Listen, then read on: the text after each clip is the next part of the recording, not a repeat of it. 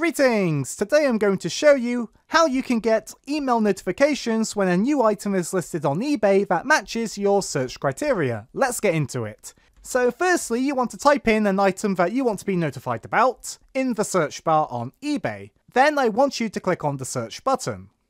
After that, I then want you to click on the Save This Search button that's located slightly below the search bar. Once you click on it, click on Turn on Email Alerts. Congratulations, you'll now be emailed whenever a new item is listed that matches the search criteria. However, what if you only want to be notified when the item is in a certain price range? Well, you can do so. So make sure you have what you want in the search bar, then click on Advanced. After that, scroll down a bit until you see the price section, and then type in a minimum price. I'm going to do £100. And for the maximum price, I'll do £200. After that, you can then click on the search button here.